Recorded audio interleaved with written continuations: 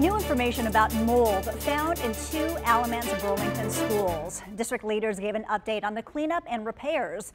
The district first reported mold in classrooms at Andrews Elementary on Friday, and then yesterday they say mold was also found at Newland Elementary. WFMY News 2's Nixon Norman has the plan to get the mold removed.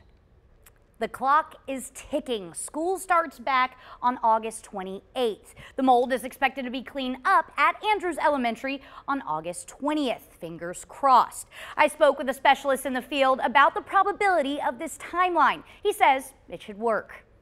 Absolutely, it can.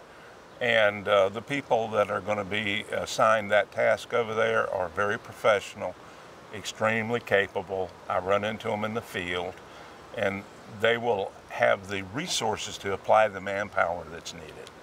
CEO of Guilford Environmental, Wayne Hodges, also talked with me about health concerns for incoming teachers and students. ABSS says the mold found is reportedly non-toxic. Hodges says he would be very reluctant to use the word non-toxic because he says most mold releases some sort of byproduct or some sort of toxin. He also mentioned that mold affects people differently.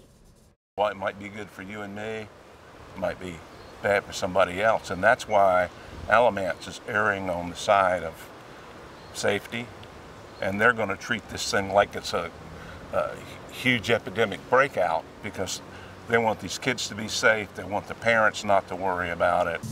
Now let's talk about cleanup at Newland Elementary. Right now the inspection is happening. Then the cleanup will begin. We'll keep you updated on that.